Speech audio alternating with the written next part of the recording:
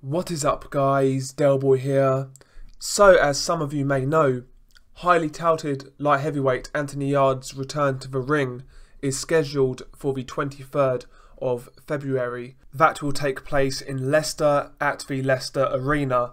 Now, as of right now, no opponent has been announced. However, I have seen some talk of Anthony Yarde fighting Sullivan Barrera in this fight. Now, first and foremost, if that was true, that would be a hell of a step up because, you know, so far Anthony Yarde, he has been feasting on a low level of competition, to be quite honest. The level of his competition hasn't been gradually raising. In fact, arguably, it has been getting worse. I mean, Yarde fought Sejloka back in December 2017. I felt that was a perfectly acceptable fight back then.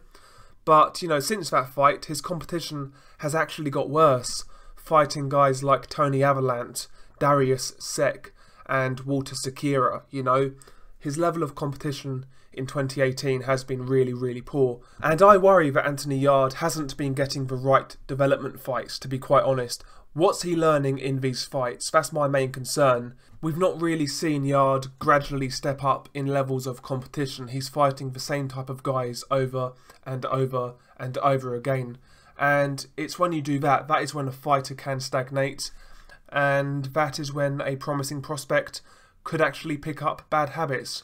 When I've been asking for Yarde to take step-up fights, I've not been talking about guys like Sullivan Barrera. I was more talking about guys like Hosea Burton or Bob Ajasafe, you know, guys who can give Yarde a few different looks, give Yarde something to think about, but guys ultimately that Yarde should beat, you know, guys who can, you know, like I say, just give him a few different things to work out in the ring. You know, that's the whole idea of matchmaking. You put your fighter in the right fight at the right time so he can develop, you know.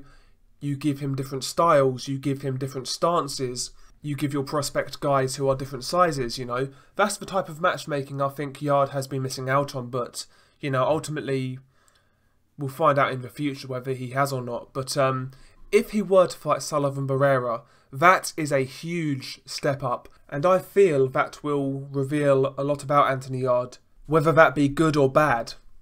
Sullivan Barrera, yes, he's come unstuck at the highest level against guys like Andre Ward and Dimitri Bivol, but, you know, he's beaten guys like Shabransky, Joe Smith Jr., Felix Valera, Karu Marat. You know, these are capable guys Barrera has been beating, and he's been beating these guys decisively, to be quite honest. You know, these guys are better than anybody Anthony Yarde has fought so far, so Barrera would be a big step up, and technically Barrera, without doubt, would be the best fighter Yarde has ever been in the ring with. You know, Barrera, he's a big light heavyweight, he's 6'2", with a 73-inch reach, so he's taller and longer than Anthony Yarde. Barrera has good solid technical boxing skills, as you would expect from a Cuban. He's not got that moving style like most Cubans do. You know, Barrera, he's a boxer-puncher, likes to use that stiff jab and counter with that right hand. You know, his two-piece is a really good combination, and he carries some good punching power as well. Barrera, yeah, he's a solid fighter. He was a top 10 light heavyweight. Is he still now? Maybe. Maybe not. He's certainly top 15, so this would be a massive step up for Anthony Yarde. And it would certainly give us a better idea of how good Anthony Yarde is and could be. Now, this fight isn't official yet. There's only been talk about it online. Sullivan Barrera tweeted Anthony Yarde and said basically, well, I'll tell you what he said. He said, "Mr. Anthony Yarde, looking forward to Feb, my friend. Let's do this." So he's looking forward to February. That's when Yarde has a fight booked. People are putting two and two together. Let's hope it's true. You know, as I said, it would be a tremendous fight. Maybe too much of a step up. And again, I will reiterate this. When I've spoken about Anthony Yarde and the matchmaking, I've not been calling for him to fight guys like Sullivan Barrera.